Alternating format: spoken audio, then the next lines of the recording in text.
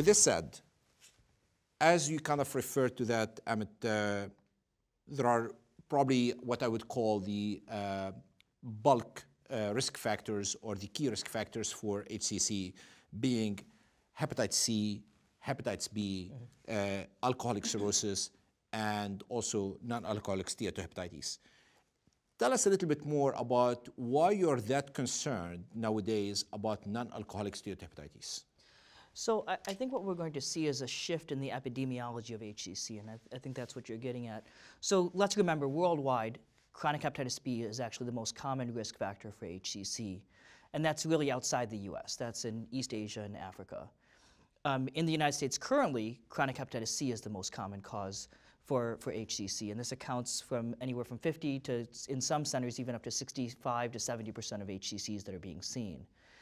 And as you know, there's new effective agents for hepatitis C, and so we're going to see cures being offered to many of the patients who currently have hepatitis C, and this should hopefully reduce the future burden of HCV-related HCC. Now, unfortunately, as we continue to solve one problem, another one arises.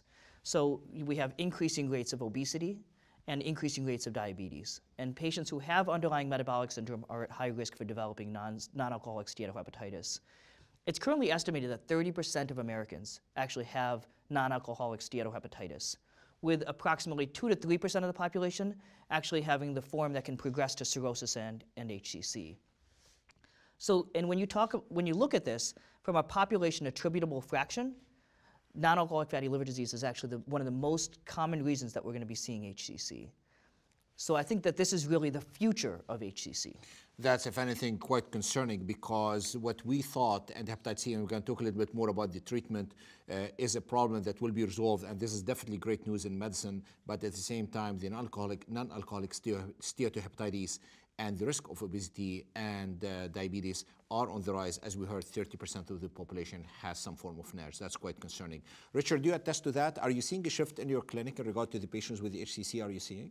Yeah, I think obviously regionally across the country we see differences in liver cancer etiologies. Certainly I think in the US, as you commented, hepatitis C dominates. I think probably in places like New York and Los Angeles there's a little more hepatitis B. In Los Angeles we have a large demographic from Mexico, and there's an increased risk of diabetes, probably in Dallas as well, and we are seeing more non-alcoholic steatohepatitis-related liver cancer. That's great. So with this said, obviously, and I go back to the story of the cirrhosis, and again, just let's imagine that call of that physician calling for an opinion to Richard or to Riccardo. You might ask, like, or I need to know how the liver is doing.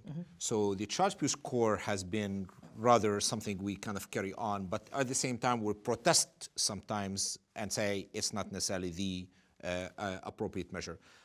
Take us a little bit, Amit, in regard to what's Charles-Pugh?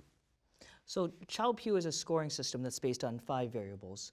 So the presence of ascites, the presence of hepatic encephalopathy, bilirubin, albumin, and INR.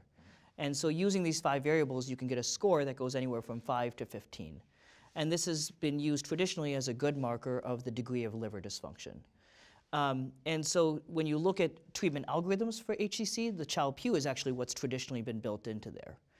Now, you know, this has also been protested, as you said, by some people, because the assessment of ascites and the assessment of hepatic encephalopathy can be quite subjective.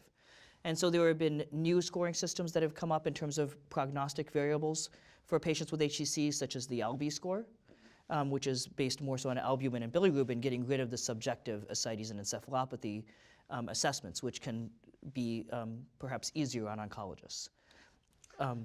Fair enough, fair enough. No, it's totally understandable, and I know we get through that challenge.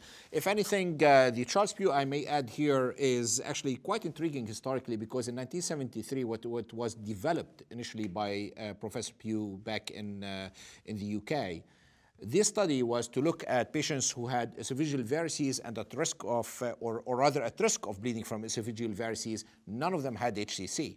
And you just wonder, how can we look into prognostics while there's not a single parameter that's related to the cancer itself? And that's why we came up with so many of the different scoring systems. As you mentioned, the ALBI, the CLIP, which is the Cancer Liver Italian Program, the QP, Chinese University Prognostic Index, et cetera, et cetera. And of course, there's a BCLC as well that's used rather more of a roadmap in regard to the assessment of patients in a clinical setting.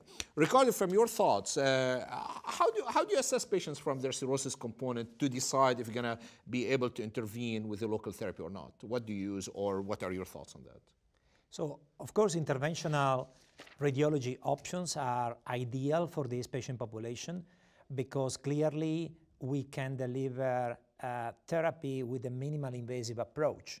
So we can use ablation in place of resection. We can use different forms of transcatheter therapies. So clearly, patients with compromised liver function are indeed eligible for locoregional interventional therapy, provided that they do not reach a certain level of decompensation. I would say that in clinical practice, still the child PUC class is a key factor. And the big difference that I think has to be clearly made is between patients in child class A or B and patients in child class C. Those who are in class C, child class C, should probably not receive any form of anti-cancer therapy because they are very unlikely to have any benefit from the anti-cancer therapy. Of course, this does not apply to liver transplantation. Fair enough.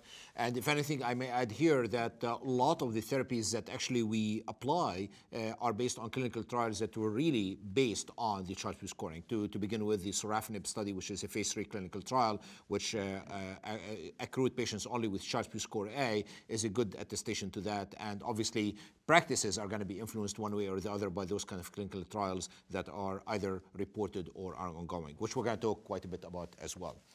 Well, let's